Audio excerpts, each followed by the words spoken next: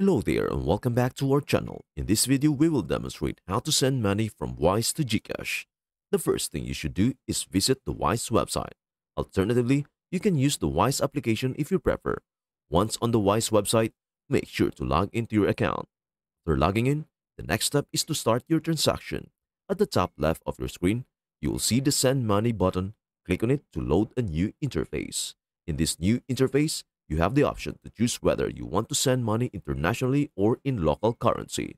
If you are currently in the Philippines, you can conveniently use the local currency for your transaction, which simplifies the process and eliminates the need for currency conversion.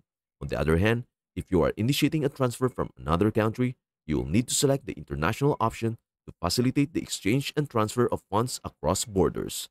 This choice ensures that your transaction is processed correctly according to the location and currency involved, allowing for a smoother and more efficient transfer process. For instance, if you wish to send $100, begin by entering the amount as 100 in the specified field. After inputting the amount, scroll down the page to review additional details and options. It is crucial to check for any planned maintenance or system updates on Wise, as this can impact the processing time of your transaction. Maintenance activities might lead to delays, so being aware of any scheduled downtime can help you better anticipate when your funds will arrive. Keep in mind that transaction times can vary significantly based on factors such as current traffic on the platform and prevailing exchange rates. Depending on these variables, the transfer could take anywhere from a few minutes to several hours to reach your Gcash account. After entering the exact amount you wish to send, click on Continue. You will then be prompted to choose whether you are sending the money to yourself or someone else. If you are sending it to yourself, select Myself. Instead of choosing a local bank account, select e-wallet.